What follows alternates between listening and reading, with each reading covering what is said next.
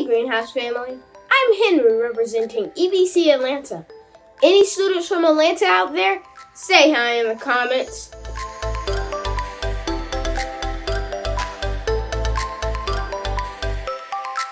This week's videos taught me to rely on the Holy Spirit as my power supply.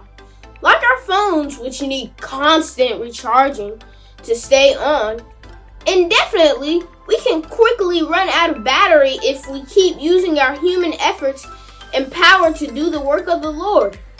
God knows how power intensive the journey will be. That is why He gave us a constant source of power supply, the Holy Spirit. This week's study showed me how easy it is to follow Christ when we are plugged into the ever-flowing power source, the Holy Spirit. I hope you took time to read Acts 1:6-11 and Luke 2:25-32.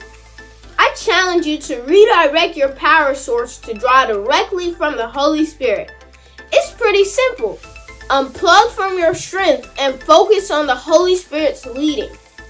Trust Him and rely totally on His supply.